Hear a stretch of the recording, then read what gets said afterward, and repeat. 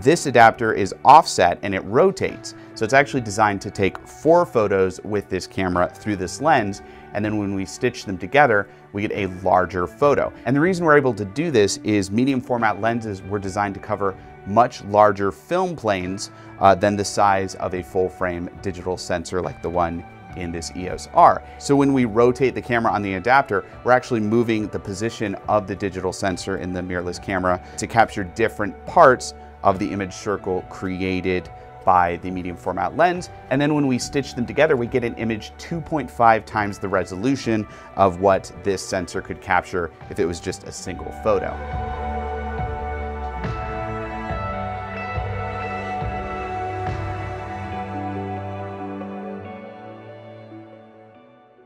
Hey, so I'm on a Zoom call with Matthew Stern. You're a photographer, really, really good. The guy knows all kinds of stuff about photography. You're kind of my photography hero at the moment.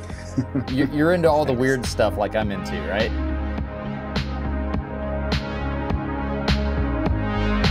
Yearn as a gun scatters us apart.